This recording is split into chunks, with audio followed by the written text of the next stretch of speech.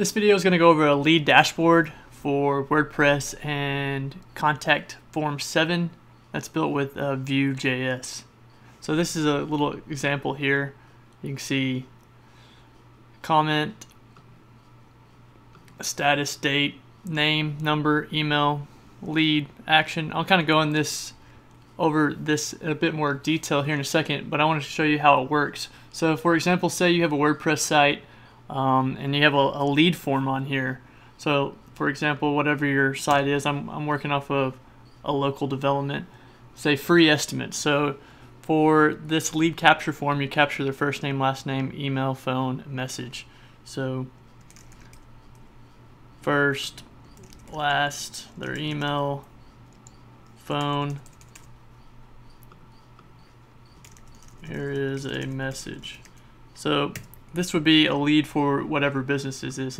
I'm going to say demo first name just so it's different. So they send that, and Contact Form 7 automatically just sends all that form data as an email. And they have another plugin called Flamingo that will actually capture that and store it in your WordPress database. So if you go to the dashboard, and if you have Flamingo installed, you can go to these inbound messages. You can see here that we have a line item here with that information that we just submitted. So that's cool and it works, but it's kind of limited. Like, you can't really have a status, you can't add notes to this lead and things like that. Sometimes the client don't even like to log into the dashboard, or they're too scared that they're going to mess something up on their website. There's all kinds of reasons there. So what I've done is create this lead dashboard, and what it does is it uses the WordPress REST API endpoints and just grabs all this data and puts it into this dashboard. So let's log out here. It does have authentication, so they have to log in order to see these leads. So notice that lead just popped up, the one that we just submitted. And if you hit this little down arrow here, it has the message, it has their first name and their last name and a little bit of message. And it has this status switch where, say, the client or maybe you have followed up with this lead, you can just mark it as done. So you can easily see which ones have been completed. The date that it was submitted, again, the first and last name, their phone number, their email. We'll go over this in a minute. And then we have this little email and an eyeball, so you can kind of get more details about it. So if you click this email, it's just going to pop up your email client and auto-populate their email. Here, I'll show you. Pop that up. See, it says free code submission. This is just my default email client. So then, if we go into this little eyeball here, you can click on that, and it shows some more things about this lead. So you can click on this down arrow, see a little bit about it, what page it was submitted on. See, it was on the free estimate, their user agent, and yada yada yada. That's pretty cool. You can also add notes about this lead. So say one of your staff members, or maybe you can come in here and say, this was a good lead.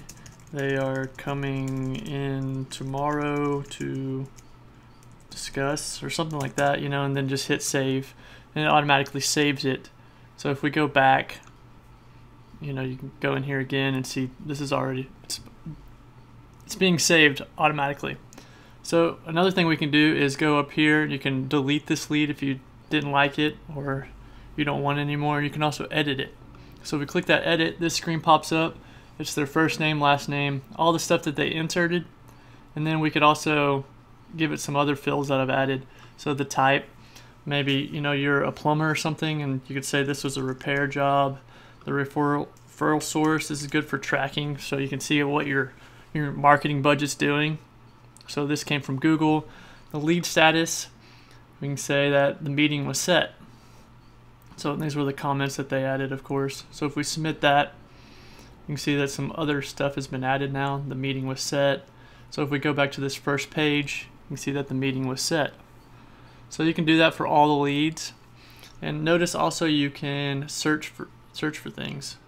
So if I know the person's name, maybe, you know, John, so it automatically searches all the data about each lead, and you can search it. So we'll get rid of that. So what this is doing is hitting the API every time. to get a little bit technical there. But anyway, you can also add your own leads from here. Say someone calls the business and they didn't submit anything online, you can just hit this plus button or add a lead up here, plus that. So phone call, type in their phone number,